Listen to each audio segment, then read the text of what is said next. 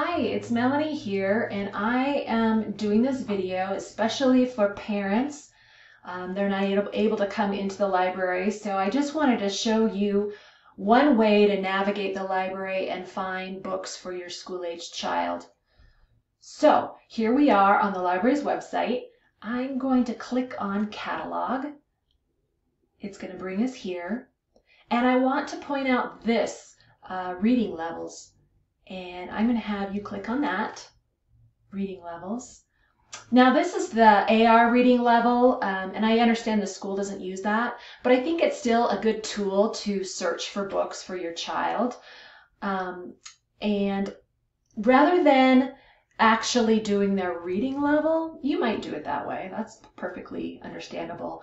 I would do it more on your child's grade level. So if I had a third grader, I would do 3.0 to 3.9, and I would hit reading level search. Now it's going to come up with lots of different books, over 1,000 books that we have at a third grade reading level.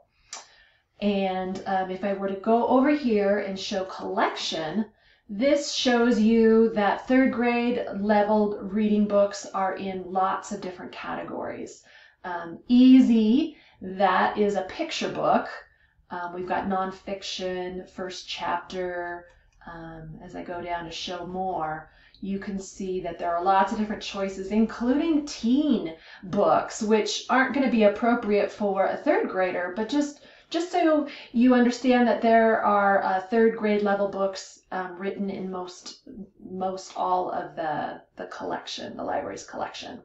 But here we are. I want to choose some books for my third grader. You'll see that these are ebooks. So I actually want physical books that I want to check out at the library. So I'm going to go over here and say I want some read aloud books that I want to share with my child. And then I'll look for a book, say a read aloud chapter book that I want to read to them, and maybe some books that they would want to read themselves. So if I was going to choose some picture books, here's loads and loads of picture books that I might want. So say I want one, I just place it on hold. I want the first available copy. Yes, I do indeed. It's going to give me a pop-up that has my library card number and my password. So it looks like I've already been in there, so that pop-up didn't come this time. But the first time that you do it, it'll come up with your library card number and your password, and it will collect all the things that you place on hold. So I would go through and make choices of the covers that I like. Lots of different choices. And say I want to go back and I want to see which are the ones that are in the chapter book. I'm going to remove that easy, and I'm going to go back into collections, and I'm going to see a book. Say I want my third grader to read their own book, and my third grader doesn't really like thick chapter books. So I'm going to choose the first chapter, J first chapter, which gives me some of those thinner books that I think my third grader would read.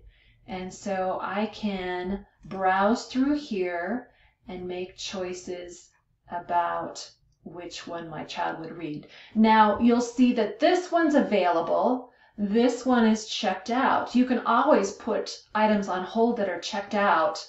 But say I wanted to pick these up within a day or two, and so I want books that are actually in the library. So I'm going to be looking for this available to find books that I want to check out.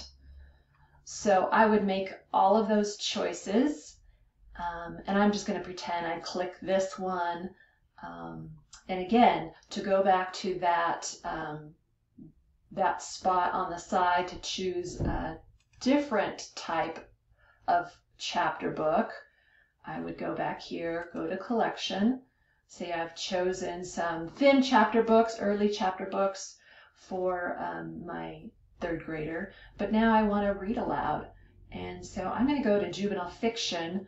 That's kind of the next level up, even though, you know, it's within the same reading level. It's just a thicker book, and it might be a little bit older, and it might be a book that I want to read aloud to the family.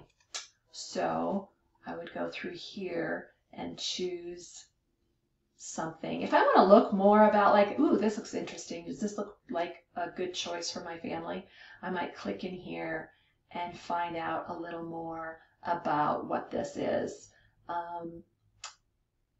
before I make that choice. So say it all looks good and I want to place a hold on that, then I would just click this button right here to place that hold. But I don't actually want to do that, so I'm going to click off of it. So that is how you would do it. You use that AR levels to your advantage. You know, if you can always tweak it to whatever you want it to be. If you don't want the 3.0 to 3.9 for your third grader, you can also go with you know, a lower or higher, whatever works for you. But I find that often has the books that are written for that age group. Thanks, and we will have more videos about different ways you can search on the library's website.